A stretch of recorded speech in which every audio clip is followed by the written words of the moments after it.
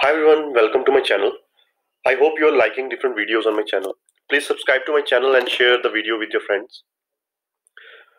Friends, some of the viewers on my channel have shared their experience of interviews, and they have shared the questions that they were asked, and they suggested that I can cover in those questions in one of the videos.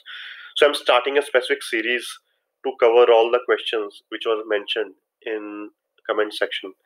So recently, one of uh, our viewer had mentioned a question that he was asked in an interview.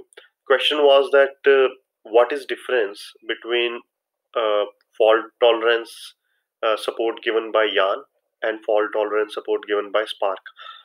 We say Spark is also fault tolerant and Yarn is also fault tolerant. What is the difference between these two, and why do we need both? Okay, so before we answer this question, we should be clear the role that Yarn and Spark are playing. So Yarn, as we know from the videos that I have posted earlier, Yarn is a resource manager. It it knows how many resources are available in the cluster. If there is any failure of the resources, if there is any failure of any machines, it manages that. It assigns and schedules, it assigns resources to a job, and it schedules the jobs on different machines.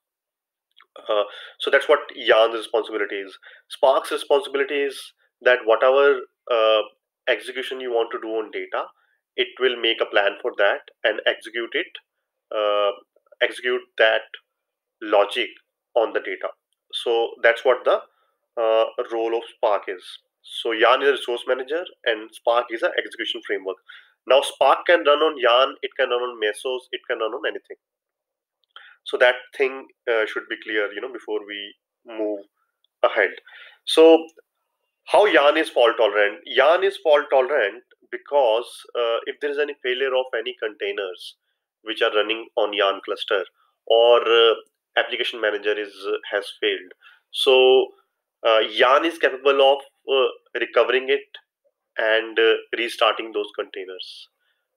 There may be some data loss as part of that process. Uh, you know, Yarn may help us recover that data also. In some situations, that may not be recovered. So, till few, I don't know the exact version, but till few versions of Hadoop 2.x, uh, if application manager has failed, resource manager should use to kill all the containers which were given to that application master. So, but now, if application manager fails, uh, then resource manager can restart that application manager and rebind those running containers with the application manager. So Yarn can now recover application master also. So it can try restarting application master multiple times. So that is part of Yarn's fault tolerance. Now, how Spark is fault tolerant? Spark is fault tolerant in terms of execution. So you have given some data to Spark, and you have given some transformations and actions to run on that data. Uh, if while executing, one of the executor fails, Spark knows that what is the lineage of that RDD. So using that lineage, it can recover the partitions which were sitting on that particular failed executor. So that's how Spark gives you fault tolerance. So Yarn is more generic. You know, Impala jobs run on Yarn, Spark jobs run on Yarn, MapReduce jobs run on Yarn, Hive jobs run on Yarn. There are different kinds of jobs which run on Yarn. Spark jobs are not the only one which runs on Yarn. So Yarn is more of a generic framework which will help you recover your containers and your application master, because Yarn understands the language of application master and containers. It will look your jobs from that perspective. But if there is specific recoveries, in context of your execution engine, like Spark has a terminology of Spark has a concept of lineage. Impala doesn't have a concept of lineage, or some other framework may not have a concept of lineage. uh, so Spark, if it wants to recover uh, more granular pieces of the execution train, or execution, what do you call that, uh, execution uh, thread, or execution, I'm not getting the word to say.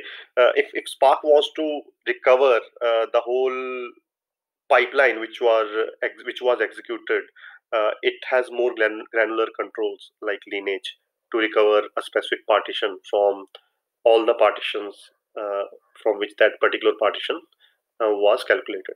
So that's how Yarn's fault tolerance is different from Spark's fault tolerance. I hope I simplified these questions and helped you understand this question. If this is still not clear, please post questions in the comment section. I'll be very happy to answer the question. Thank you for watching my channel. Please subscribe to my channel and share it with your friends.